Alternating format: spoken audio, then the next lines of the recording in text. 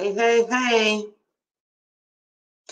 So let's just be really honest. This is the first time I've ever gone actual live on YouTube. I'm not really sure what I'm doing. So I'm actually just sitting here trying to sort it out. I actually think I might be live. Yeah, I totally am. All right. Well, hi. Normally, I just upload videos to my YouTube channel. And this morning, I decided randomly that I wanted to learn how to go live on YouTube. So here I am figuring it out.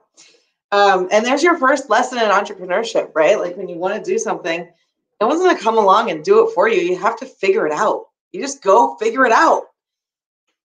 All right, but what I really wanted to talk about today was time management. So I don't know if you're anything like me, but I'm an actual fruit fly. Like you can see me even on lives. I am a hot mess express, no ducks in a row, fruit fly every day, all the time. It's just how I roll.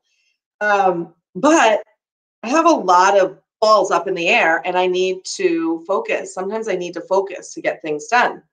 And I know I'm not the only one who struggles with this. So I thought that I would share just a few really quick tips on how I stay focused and get stuff done. And when I started doing these things, I actually became significantly more productive.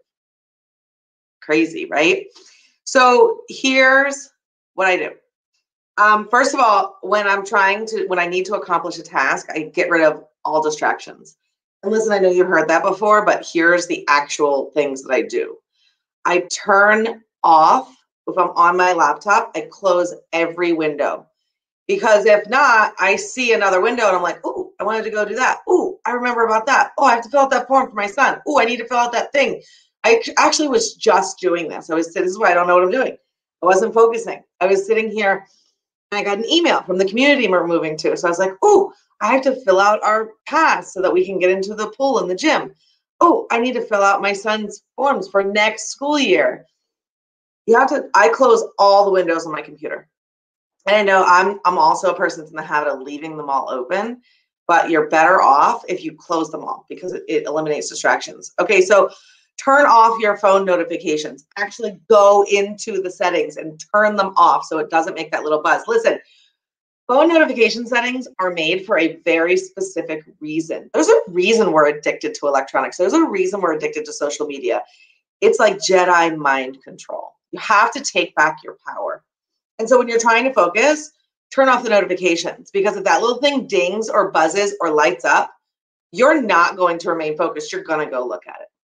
Now, what I do, because I know moms, you're going to be like, what if my kids call? I put it in I have an iPhone, so if you don't have an iPhone, I don't know how to help you, but I put it in that little night mode, right? And in night mode, my phone will ring if my wife or my son try to call me.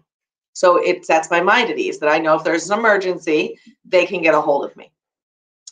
So turn off your phone notifications. And then I use an app called App Block, or you can use Focus Me. That's another app that will turn off.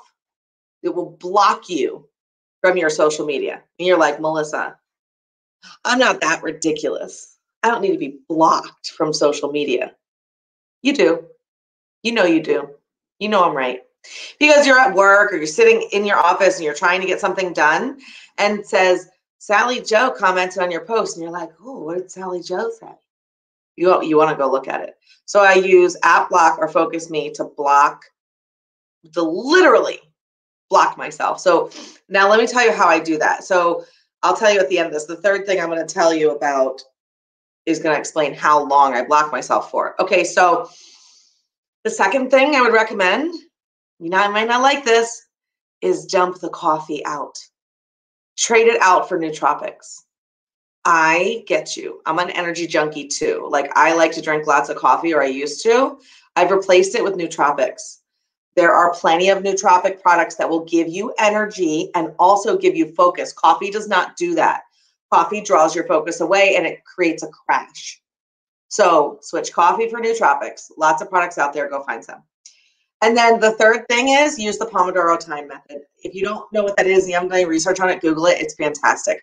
So what I do is when I'm focused on doing something, I need to create a new automation, or I need to create content, or something I need to get done, I set a timer for 25 minutes. And that activity that I'm trying to get done is all I do for that 25 minutes. And that's where my Focus Me app comes in. I block myself from social media for 25 minutes, and I just focus on the activity and the thing that I'm trying to get done. And then after the 25-minute period, I take a 5-minute break. And then I start again. And then I start again. And I do it 4 rounds, and then I take a 20-minute to an hour break. I only work in 20-minute spurts.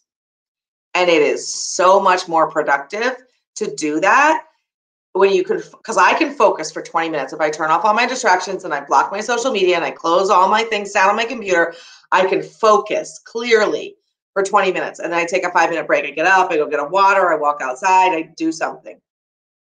But I take that break. Your brain needs that. That's how our brains work. So those are my little tips and techniques to create focus. I hope that helped you today. And if you want to get notified when I go live, make sure you hit the subscribe button below so that you get notification of new videos and new lives. And I hope to see you around the page. Talk to y'all real soon.